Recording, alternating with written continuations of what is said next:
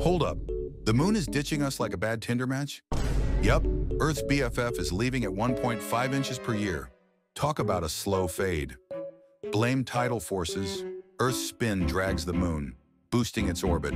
It's like a cosmic tug of war. And we're losing. Bonus? Days are getting longer.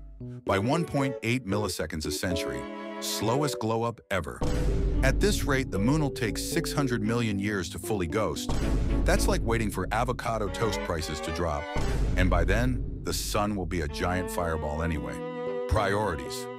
No more moon, no tides, no eclipses, no werewolf content. Relax, it'll outlive humans. We'll be extinct from TikTok challenges way before then. So yeah, the moon's leaving. But don't write breakup poetry yet. You've got 600 million years to binge Netflix and invent space sunscreen. Go drop this trivia at your next cookout.